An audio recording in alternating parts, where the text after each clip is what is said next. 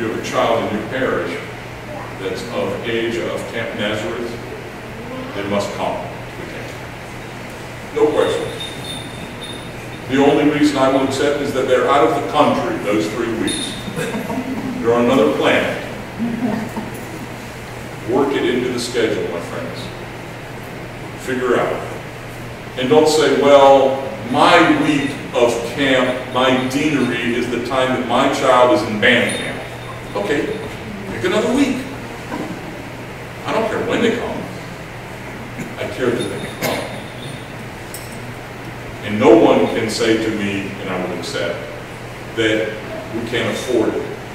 I didn't ask you if you could afford it. If you can't afford it, let us know. We'll take care of that. I want the kids here, where they can be Orthodox the whole day for a week with a bunch of other kids, 100 of them, just like them.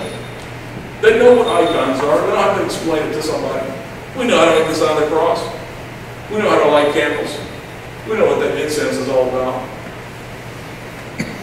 Playing Orthodox, eating Orthodox, sleeping Orthodox. And I know it's a great experience for them, because when Saturday comes, they're crying. They don't want to leave. The big ones, they're the worst. 17 years old. Get out already, dude. I got 100 more notes coming in tomorrow. I got to let them leave. Cry on the bus. Cry here. You think I'm kidding? I'm not kidding. It's true, right? You know it's true.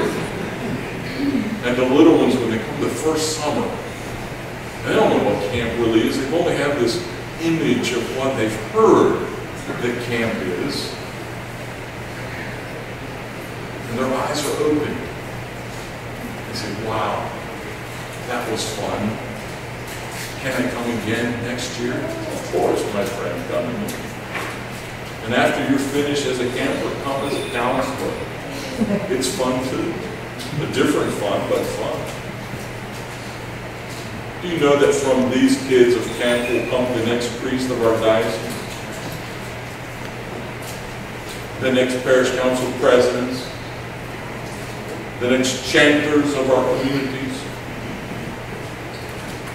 Some of those kids will form friendships that will last a lifetime.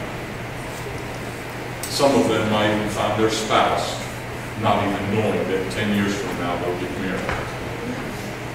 This is the special stuff that happens in camp. No child is to miss. Please, no child.